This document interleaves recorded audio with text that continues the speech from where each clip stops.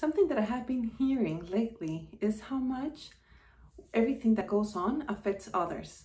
So for example, there's a lot of difficulty, a lot of sadness, a lot of grief, and others are affected by all that's going on, even if they don't have an experience that has a connection with these emotions. And usually people that are connected very easily to the emotions of others are called empaths. And this is actually something that we can use to our advantage. If you're somebody that feels very connected to the emotions of others, let me tell you that you can use this in order to change your mood as well.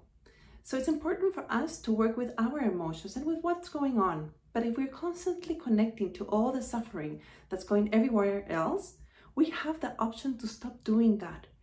And notice that if you have this capacity, you can connect to other emotions as well.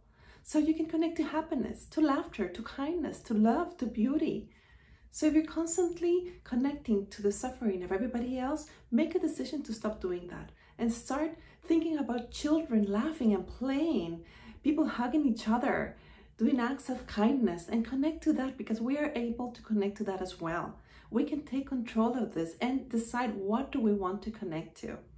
If it's our emotions, then it's important to deal with them.